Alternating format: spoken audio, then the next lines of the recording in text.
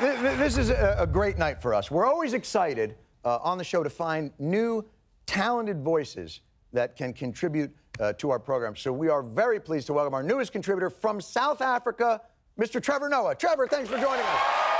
Nice to see you. Welcome, sir. Thank you very much. How are you?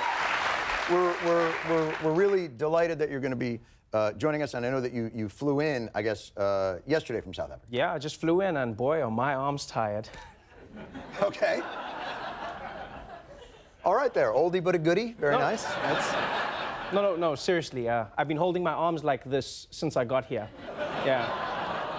I never thought I'd be more afraid of police in America than in South Africa. It kind of makes me a little nostalgic for the old days back home. That's just, come on. Are you saying black people in South Africa today don't get assaulted and killed by police? Oh, no. I mean, they do. But since apartheid ended, they're now also being killed by black police. Progress. Well, that's listen, baby steps. But you're relaxed now. You're not nervous. You feel good. I'm still a bit nervous, to be honest. Between your cops and, frankly, your Ebola.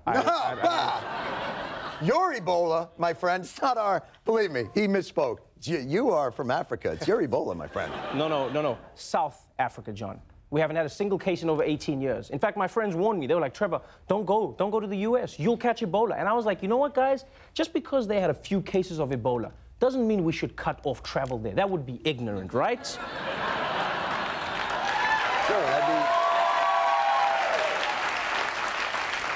that would be ignorant. You know, I guess we tend to forget that South Africa, isn't, right next door to Liberia. Right? 4,000 miles away. That's what I was calculating in kilometers. I'm sure you were, John. Thanks. I know, you know what, to a lot of Americans, Africa is just one giant village full of AIDS huts and starving children, who you can save for just 5 cents a day. But there's a whole other side of Africa you never get to see. Yeah. You got that video of the lions who chase that buffalo, and then the crocodile comes up and he grabs it, you know what I mean? Yeah. And then he goes... And then the buffalo gets away. That's a good one. That's a good one. But that's not what I'm talking about. No, me neither. John, you know what? Let's play a little game. It's called Spot the Africa. This doesn't involve me identifying anything on a map, right? No, I wouldn't do that to you. Thank you. Just tell me which of these pictures was taken in America and which one is from Africa. Okay, I got this. The beautiful highway there on the right there, probably Silicon Valley. It's probably heading off to Twitter there. The one on the left, clearly been shelled by rebels. I'm going to go with Somalia, maybe. And Actually, the road on the right is a superhighway in Central Africa. The photo on the left, I took that from my cab on the way here from the airport. Yeah. That's the FDR. Try again. All right. Okay, this one's easy. On the left there, that's the Success Academy in Harlem. On the right there, we got homeless kids. I'm going to go with in Somalia again. I think that's my go-to reference. Somalia, homeless kids. I'm sorry, John.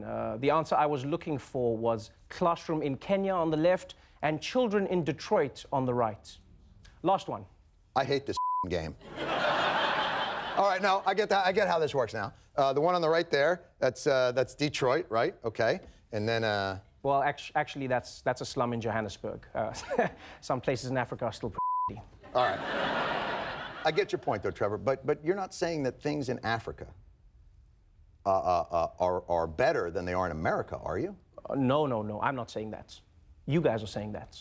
The United States right now incarcerates more African Americans as a percentage than apartheid South Africa did.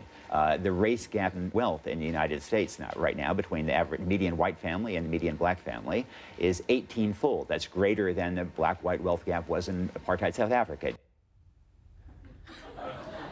Oh, my God. Here's the amazing part. For South Africa to achieve that kind of black-white wealth gap, we had to construct an entire apartheid state, denying blacks the right to vote or own property. But you did it without even trying. We trained for decades, and you just waltzed in and won the gold medal. Well, that's, blundering into things is how we rolled. Well, at least we're getting better. We started from the bottom, and now we're here. Oh! A little bit of Drizzy, a little bit of Drake right there. A little bit of... Never heard of her. All right. I gotta be honest, John. Africa's worried about you guys. You know what African mothers tell their children every day? Be grateful for what you have, because there are fat children starving in Mississippi.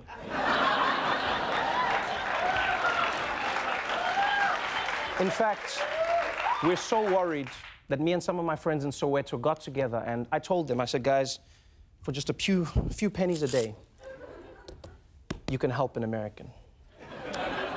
That's very kind, Trevor. Now they're expecting something from you in return. They're expecting at least a letter a month. No, I know how that goes. I know how you have to write. If you want, you know what, you can just draw a picture. Will you put it up on the fridge? That's nice. Oh, and you know what? We wrote a song for you as well. All right, I'm looking forward to this. It goes a little something like this. All right. Feed America, let them know it's Christmas all right, time. no, please. Feed we can't. Wait, all right. America, everybody now, Let them know it's Christmas time. And Trevor Noah, everybody. We'll be right back.